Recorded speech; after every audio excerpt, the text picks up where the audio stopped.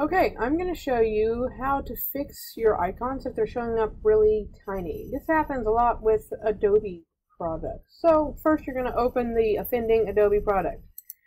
Go to your settings, Adobe, and let's say I'm trying to work with Illustrator, so I'm going to open Illustrator. It's going to load, and it's going to show up down here, this little icon. I'm going to right click on that. And then I'm going to right click again on Adobe Illustrator and go Properties. It may take a minute to load. I'm kind of asking a lot of it. Right click. Right click again. Properties. There it goes this time. Great. Now I'm going to click Compatibility. And for a lot of you, this part, it will not be checked. You're going to need to check Override High DPI Scaling Behavior. And you want to check by the system and then apply. And once you've done that, it should make everything much easier to view.